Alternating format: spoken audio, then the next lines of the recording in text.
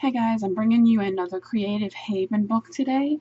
This one is The Wizard of Oz. Um, I love The Wizard of Oz. That's right up there with Alice in Wonderland for me. This one's by Marty Noble. This is what the back looks like. This fine. Let me see. I forgot how many pages it says. It's usually about 30, 31 pages in the Creative Haven books, but it doesn't say. But I really like how they got Dorothy. She looks like a 50s style girl. And all the Creative Haven books are colored in the front and the back. Look how beautiful it is. And they are single-sided. They are perforated. The paper is thicker than like copy paper. Really nice. You can take it out. You could paint in here, markers. You could do anything in here as long as you protect your work or pull it out the book. So I am just going to flip. I like how they're all squared off. Oh, there's Auntie. And that tornado. Toto. Oh, that's a cute one.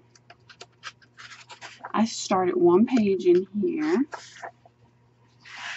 Oh, some of them are landscape.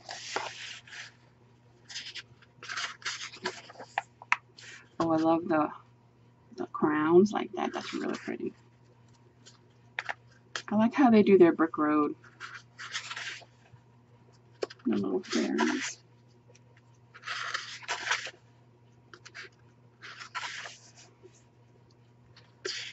Oh, the poppies.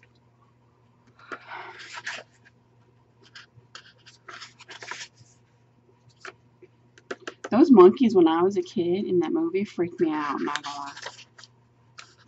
Oh my god, he's got glasses on. And there are her ruby slippers. Oh my gosh.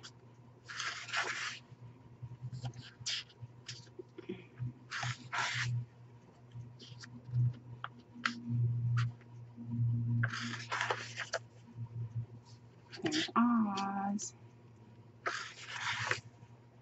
Oh, this is a good one. This one, I almost started this one just because, I don't know, it's just really beautiful. It's got all the characters on it. It would be in really pretty yellow background.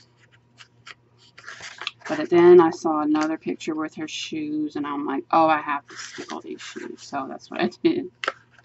This poor lion. He just looks so sad. Oh, that witch. I'm glad they dropped the house on her.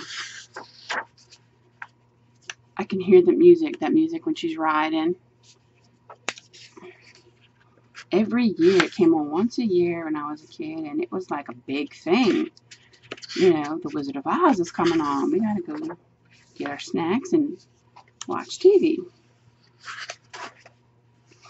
This is going to be so pretty.